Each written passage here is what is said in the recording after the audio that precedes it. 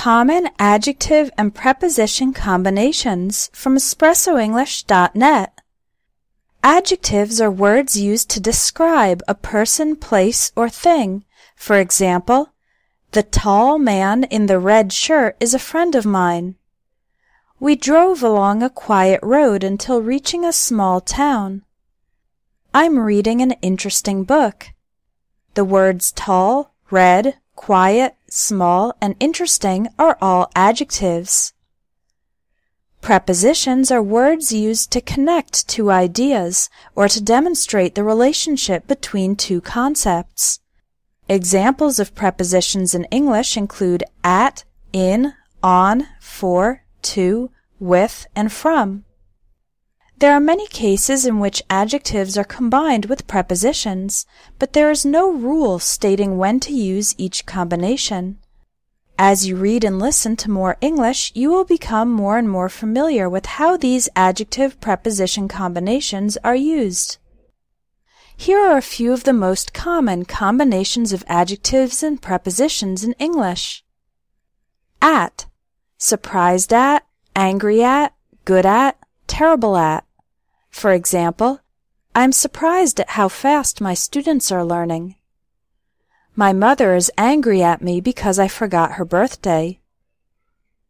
Jamila is good at songwriting and painting. He's terrible at math. He failed the class twice. Of, proud of, afraid of, fond of, full of. For example, you practiced a lot and gave a great performance. I'm proud of you. Jewel is afraid of swimming in the ocean. The kids are very fond of the puppy. This means they like and love the puppy very much. The mall is always full of teenagers on the weekend. With, satisfied with, busy with, fed up with, associated with. I wasn't satisfied with the customer service at the bank. We've been working overtime lately because we've been busy with a new project. I was fed up with my boyfriend's lies, so I ended the relationship. Fed up with means I was tired of and annoyed with this situation. There are many health risks associated with smoking. In, disappointed in, skilled in, interested in, involved in.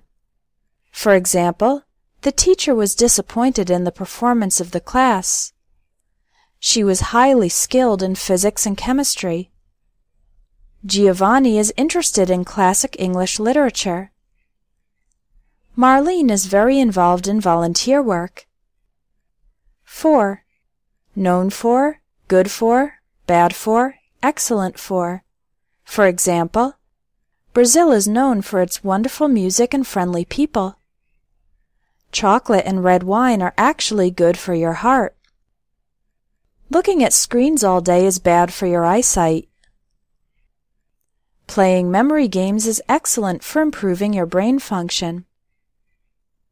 To, married to, friendly to, similar to, rude to. For example, he's married to an Australian woman. Everyone I met on the trip was friendly to me. The movie is very similar to the book.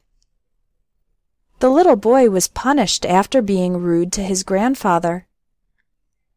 Are you a more experienced English student looking for a challenge?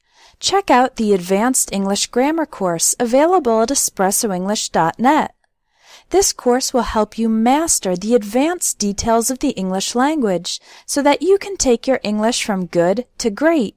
The lessons also include personal feedback on your written English. Visit espressoenglish.net, click on Courses, and check out the Advanced English Grammar course.